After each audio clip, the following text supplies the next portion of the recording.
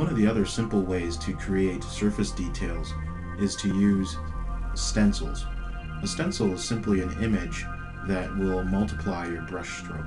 So if I go into the Stencils tab, and you can use any image here you like, you can very easily import your own image, either through the image browser or simply through adding a stencil image here. If you go ahead and click one of the default stencils, just turn it on,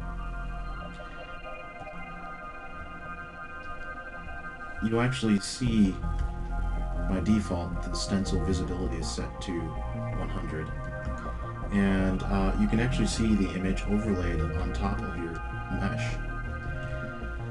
The hotkey for translating the stencil is the S key.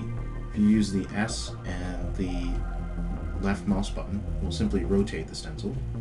Middle mouse button will pan the stencil. And left and middle together, just like the camera, will actually zoom the stencil in and out. And to use it, it's very simple. You just need to brush.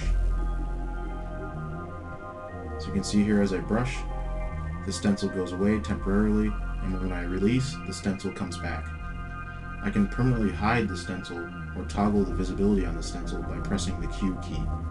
So I'm pressing the letter Q and pressing it again to bring it back. You can set the visibility for the stencil by simply turning down the visibility. These properties here will be available when you select the stencil, or you can go into the object list and there's a stencil node that is there in the scene, and you can actually just click that and you'll be able to get back the properties for the stencil as well. We've got some other options there for flipping the stencil, inverting values, and also tiling the stencil. So what that allows me to do, if I turn that on, you can see that the stencil itself has just been tiled. The image that I had there was not tileable, but nonetheless it allows me to just simply brush across the mesh without reaching the border edge of the stencil.